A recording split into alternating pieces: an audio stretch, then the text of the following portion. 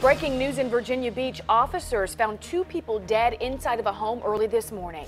10 News 5's Rico Bush just got to the scene on Old Virginia Beach Road near Bird Neck.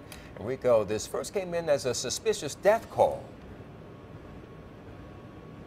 Well, good morning, Brandy and Don. Yes, a very active scene right now. Officers, investigators are still trying to determine what happened here. But take a look. We want to show you the scene right now. Officers, investigators have completely blocked off this road. We are on Old Virginia Beach Road. It is just at the intersection of Old Virginia Beach Road and Bird Neck Road. But many investigators out here right now still trying to figure out what happened here. We can tell you that Virginia Beach Public spokesperson tells us that someone called them to this area, and then once officers got here, they found two people dead inside of a home. Now, we are working to find out exactly how the manner of which those people died. It first came in as a suspicious death call, and police are not saying anything more other than a suspicious death right now. Of course, we're trying to get more information for you, but you can see a lot of officers right now huddled up, trying to speak to each other, trying to figure out what exactly happened on this street. We will get back to you once we get more updates here. For now, that's the latest